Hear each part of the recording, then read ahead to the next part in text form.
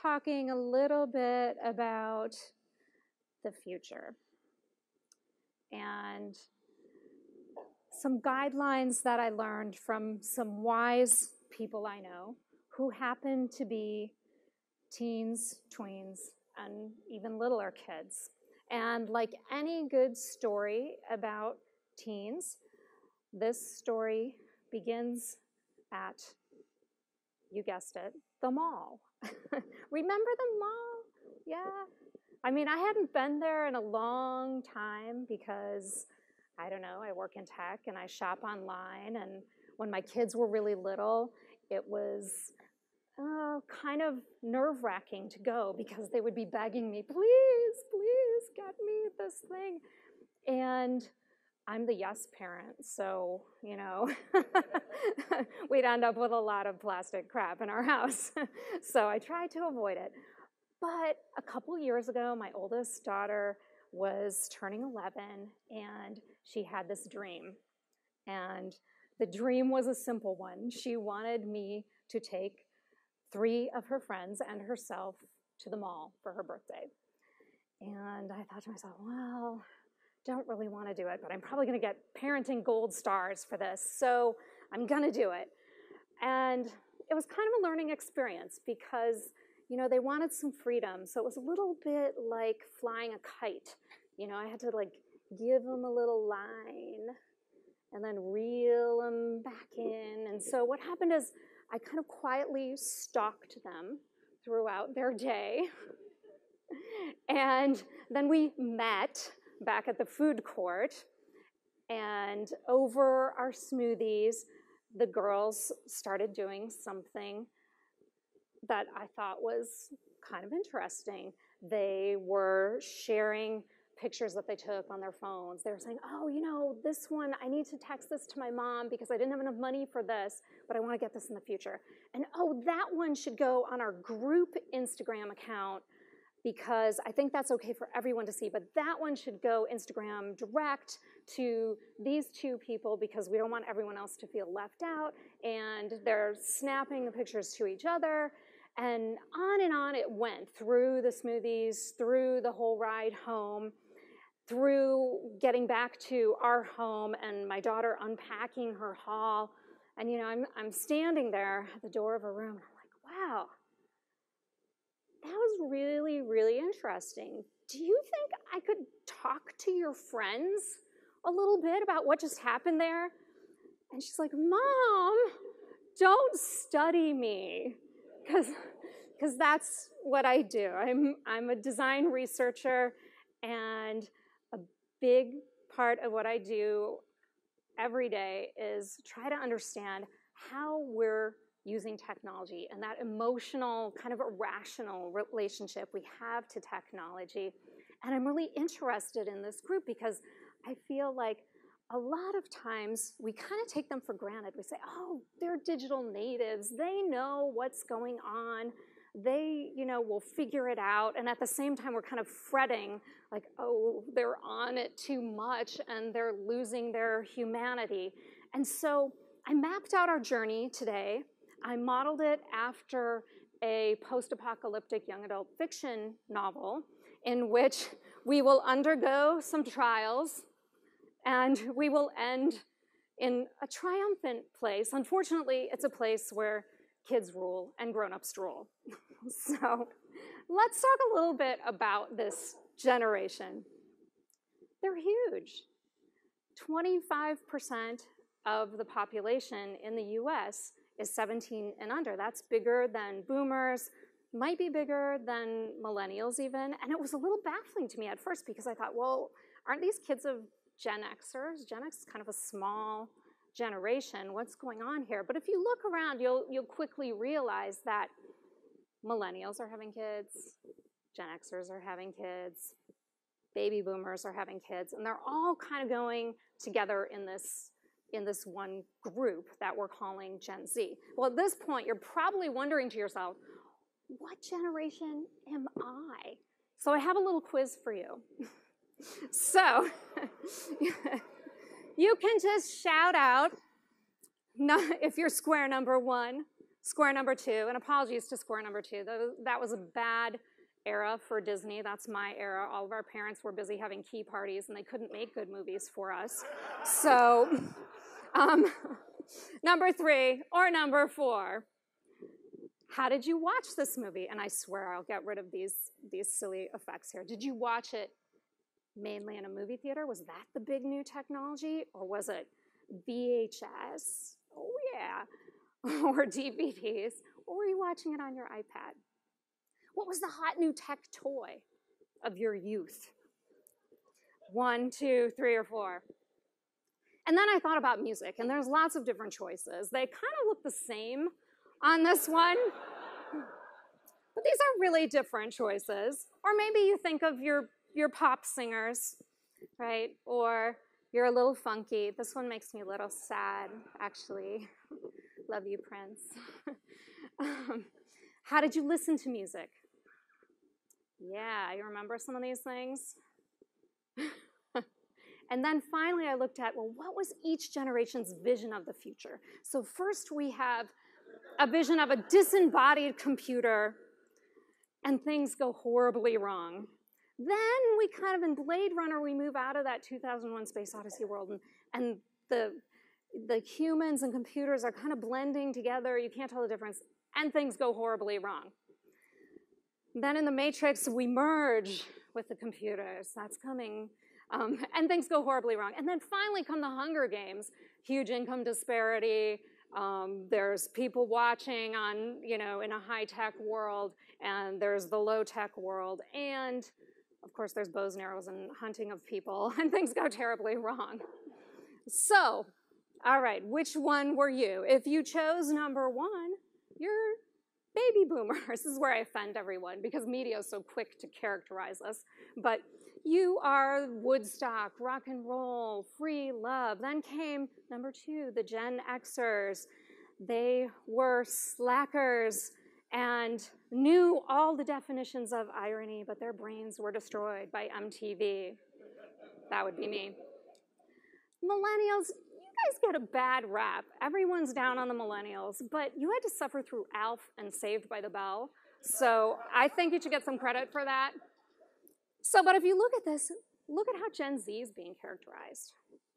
Quite differently from these other deadbeat generations before them.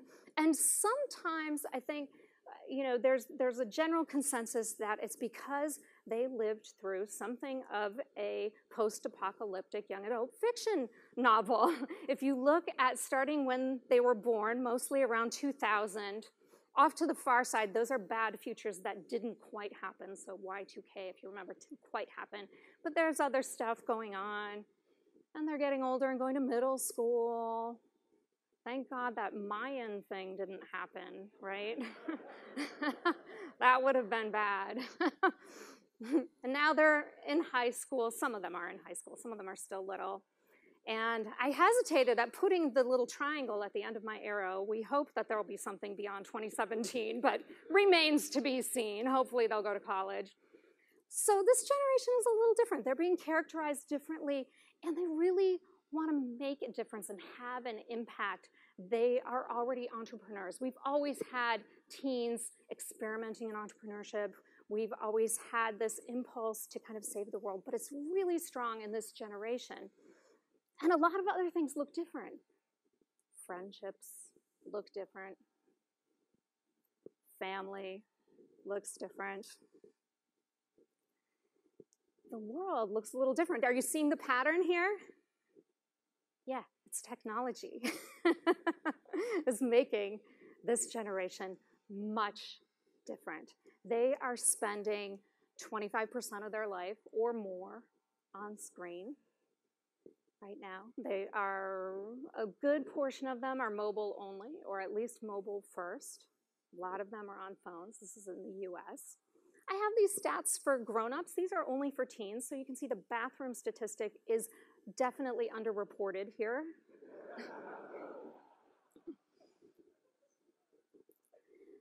And of course, we've experimented with the teens. There's been various ways we've tried to separate them from their phones.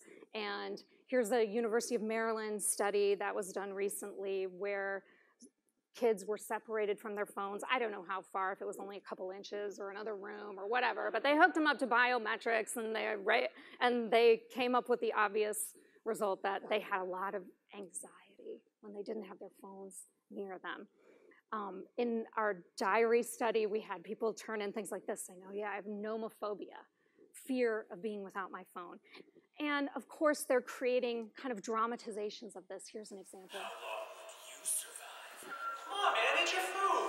How am I supposed to eat if I can't even Instagram a picture of it first? Just eat it, dude. I'm chewing this butter myself, and it's hecka delicious. In a world without touchscreens. How do you read more? In a world where you can show everyone what you're doing all the time. I'm scared, man. Nothing makes sense anymore. Well, it's like Gandhi always said, we have nothing to fear but fear itself. You mean Roosevelt? No, pretty sure that was Gandhi. Well, we'll just have to see what Wikipedia has to say about it then. Who's Wikipedia? Oh my god. If Wikipedia doesn't exist, then how are we supposed to prove people wrong? Oh my God. So, okay, whatever, we know. They're very attached to their phones, at least for the moment. But what does this mean for the future of technology? What can we learn? So what I tried to do is the type of thing I usually do, which is look toward bigger data sets and social listening and combine that more data-heavy approach with interviews and diaries and observations to see what we could learn. And I think one thing that really came out of this is that maybe teens and tweens and kids are just doing things at kind of a higher volume and a faster rate, and they're amplifying some of the trends that we're already seeing. What we came up with was 5 areas that we're seeing trends in that might impact the future of all technology. So let's start with community. Hopefully it won't be like this in Maze Runner. But if you listen to NPR, after the story about the old blues guy and the story about baseball, there's going to be another story about how kids don't have places to hang out anymore. But in fact, they're hanging out online. So Twitch came up a lot in our research. And if you're not familiar with Twitch, what it is somebody's playing a video game and other people are hanging out and watching it and commenting it. And at first, I saw this and I was kind of puzzled. I thought to myself, well, how lazy can you possibly be? I mean, back in my day, at least we played our own video games. Come on. But really, I mean, it's about community. And even the little Z's have their communities. This is Club Penguin, which recently shut down, and it actually still looks like this 10 years later. It's these community spaces, they'll suffer through anything, kids, to have their community, just so that they can talk to other kids. And probably half of these penguins here aren't even kids, and that's what's really sad and scary. So they are social media natives. They're on all these different channels, trying to find their place in the world and to build their tribe and their community. Now, a lot has been said recently of dark social, and if you guys don't know what that is, depending on your generation, you might visualize it something like this, depending on what you are. But it's really not scary. It's anonymous. And that keeps coming back in communities. If any of you are old enough to remember, 90s and anonymous chat rooms, some of that same behavior is coming out again on Whisper and Yik Yak, which I think is now gone, and some of the other anonymous channels where kids went to kind of explore identity and different things they could do, but they ended up with bad behavior and with bullying. A lot of them are experiencing that kind of thing. This may not sound too unfamiliar to the rest of us living out in the world, say on Twitter, for example, but they're experiencing some of that same thing. And most of the kids, even though they like that once in a while, really are more interested in experimenting with their identity. than being anonymous. And they're doing it in a lot of ways that are pretty interesting. They have multiple Instagram accounts. They have Finsta accounts, the fake account where they can be real. They have Instagram accounts that are real where they're being fake. They have multiple accounts for pets and groups. They're getting Facebook married all the time. They are pruning their profiles and changing according to who they feel like they are in the moment and in that day. So they are creating communities and identities in really fluid and interesting and varied ways that are kind of a microcosm of what's happening, generally speaking, in technology. They're also moving from just local communities or communities of interest to global communities. So these kids have friends, actual friends in other countries. Maybe they're not interacting on VR like this, not yet. Not just pen pals like we had, right? Like you had the pen pal from Italy and you wrote one letter and you're like, hey, maybe I'll go to Italy someday. They're actually doing it. They're actually interacting with people, and they're participating in grown-up conversations. So this is Twitter visualization of Ferguson. That's probably the first big event where we saw kids getting involved in grown-up conversations and in grown-up spaces. And we kind of forget this a lot of times when we're developing software and we're kind of in the zone and we're just thinking about getting to the next milestone, that kids are in these grown-up spaces. And even though we may think they're acting grown-up, they're still kids on some level. Now, community is also very, very micro. It's their families. And lots of these kids love presenting possible selves for their siblings, for their little brothers, for their sisters. And we got a lot of insights from parents on this too. And I was a little surprised because a lot of parents I thought they would be upset by this. But when they saw this, they thought, wow, I'm getting a new view on my kids that I don't normally get. I don't normally get to see these things a lot of times, and that's a bummer. But when I do, I get kind of a new point of view on kids. And then, of course, if we ask kids, well, would you sacrifice all of your social media friends for one best friend in real life? You get answers like this. So real life is still a thing, apparently. But what does this mean? What's our takeaway for the future of technology? We are constantly shifting identities, shifting roles, shifting communities, shifting context. And when we're designing and developing experiences, that needs to be something that we keep coming back to and touching upon as a core value. Okay, let's move on to communication. So we know that texting is up and calls are down. We know that we're texting each other in our own homes. Guilty, I do it all the time. I even Skype my kids and video chat inside my home. That's bad. So whenever you need to feel like a good parent, you can be like, hey, yeah, I'm better than her. I'll give you that one.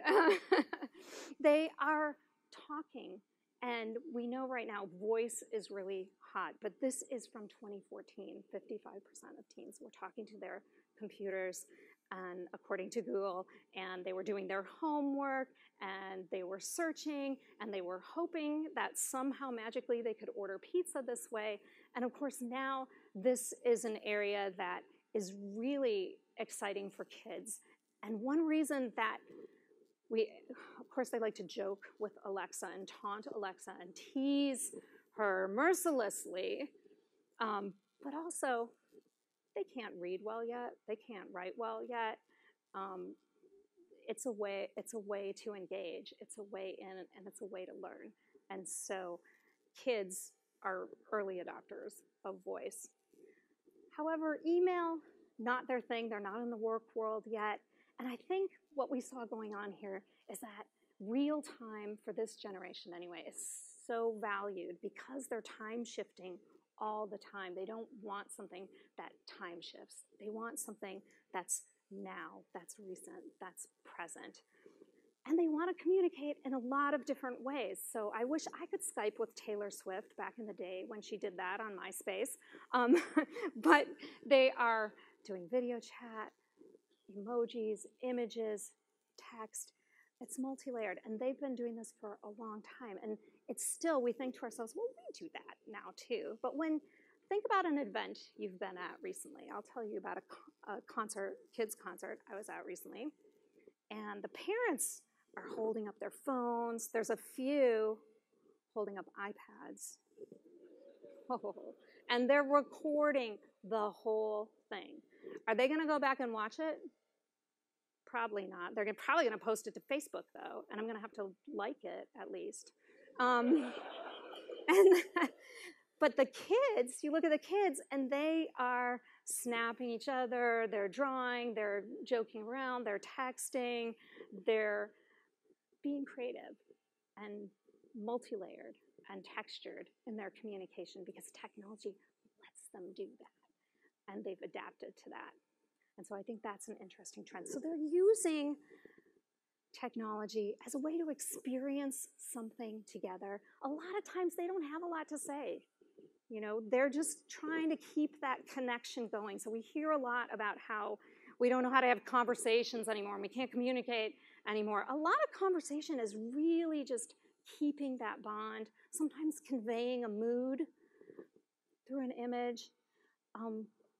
It was surprising to me how many kids said, I spent a lot of time going through my pictures and going through my old snaps and snap stories and time hop. And I thought to myself, well, how far can they hop? But they are doing it because it's a new way to consider themselves and to express themselves to others. And so I think what we can take away from this is that we need to let people communicate in open, multi-textured, multi-layered ways. All right, let's go on to privacy. And you're thinking to yourself, kids and privacy, they don't care about privacy. Well, it's a little different. I mean, they're early social media adopters, and the reason why is they're trying to be private away from us. They don't want teachers, they don't want parents, they don't want any grown-ups into their stuff. Normal, right? That's like all teens. And they'll go to great lengths to do it and use the technology to do it. Probably smartwatches are going to be banned at the school now that this has happened, but it's a very clever use of technology. And in studies, kids admit to hiding not all the bad stuff that maybe used to go on. I mean, this is a pretty good cohort of kids. Teen pregnancies are down. Smoking is down. They're a little bit overweight compared to previous generations. But what they're doing is they're going online, ironically, and I know this because I'm a Gen Xer and I understand irony, ironically, to hide their online activities. Even the little ones are developing devious ways to hide their online activity so it doesn't look like they're online as much as they are, or the grown-ups don't know what they're doing. And they try to use privacy controls. I thought this was a really shocking number, how many kids are trying to use privacy controls. But in our study, we found that even though they're trying, they're actually not succeeding very well at using those privacy controls. And so they come up with alternatives. They go dark on their accounts. They go take down temporarily their Facebook account for the night when they know their parents will be online and looking, and then they go back on again. They switch account names all the time. They have all these workarounds. Wouldn't it be better if our default was more private? Wouldn't that be better for everyone? Let's just think about that. I like that thought. Okay, creativity. Well, we think to ourselves, isn't technology about productivity and efficiency? And besides, we don't want to use it for creativity because we have this divide. We think of like, okay, we are on technology too much and we have to detox. It's like a pathology. We have to get off of technology. We still have this strict divide between the two. even some of us might even recognize this crazy sound. Oh no. But kids don't really have that. They're moving fluidly between these two worlds as if they're not really two worlds. So they're playing with dolls in a real doll, a physical doll, and they're playing with a doll on their iPad. They're playing Play Kitchen, and they're doing a game on their iPad at the same time.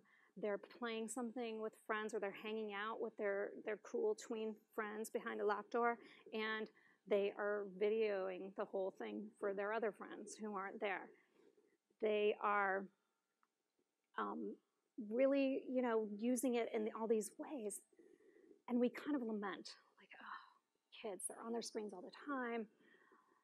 They're not bored. They're not bored enough. They're not bored in the way we were bored in the good old days, where we were hopelessly bored. We were laying on our beds, staring at the ceiling. We're like, please, somebody, help me. I'm so bored. But they are. They're just bored in a new way. And it still has the same effect. It drives them to be creative. But they're not being creative so much with pens and pencils and writing, their pals in Italy longhand letters. Instead, they're doing it on the computer. And they're making these gifts to their parents, to their friends. Here's another good example that came in the diaries. BFF flipogram. I mean, isn't that great? Wouldn't it be great if one of your friends made that for you? I don't think it will ever happen. But it would be great, wouldn't it? Because we're all natural storytellers, and kids have maybe a little more time to experiment with this. But we all want to tell our stories, and we all want to use technology to do it. So the takeaway for this is, let's leave it more open.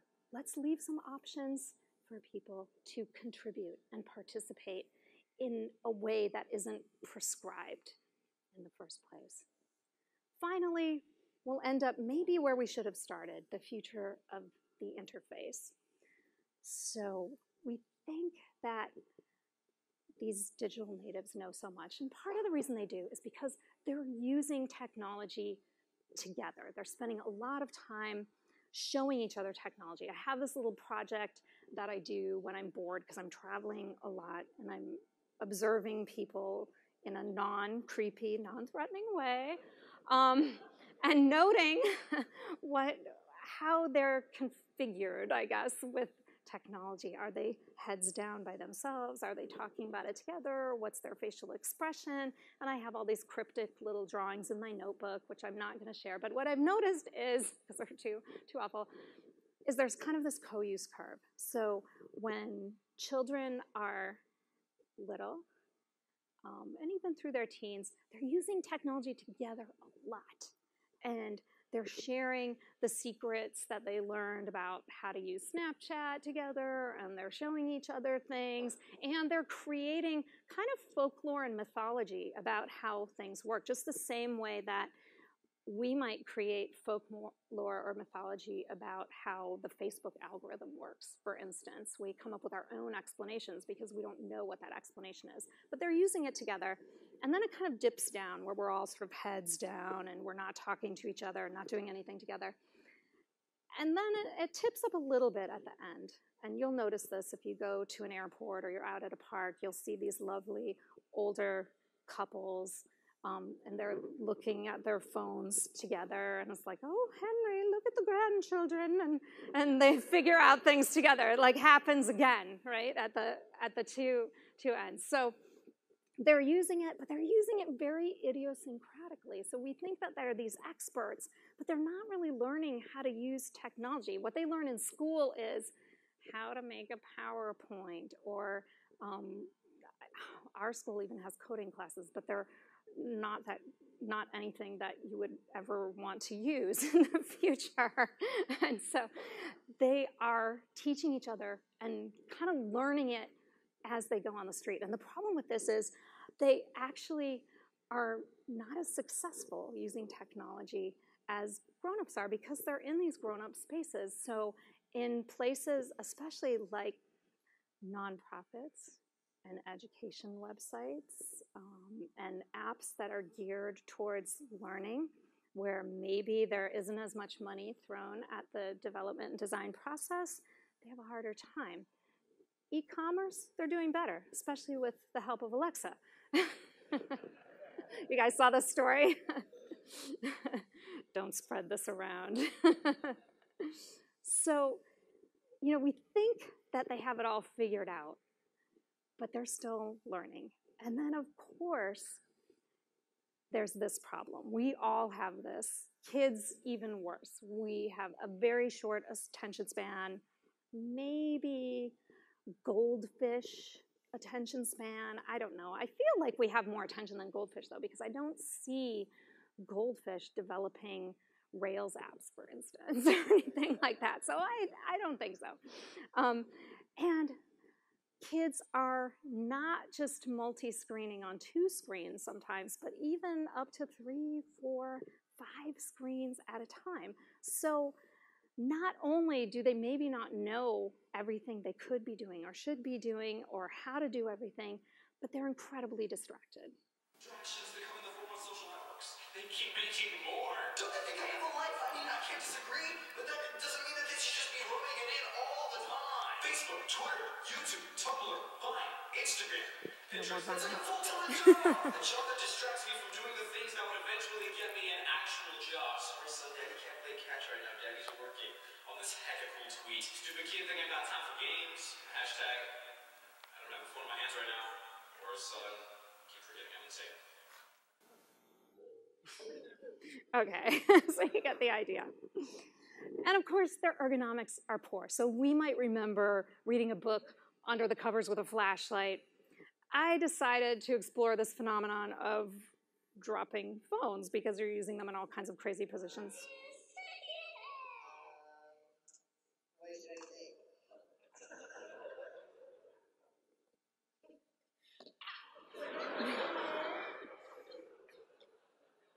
Yeah.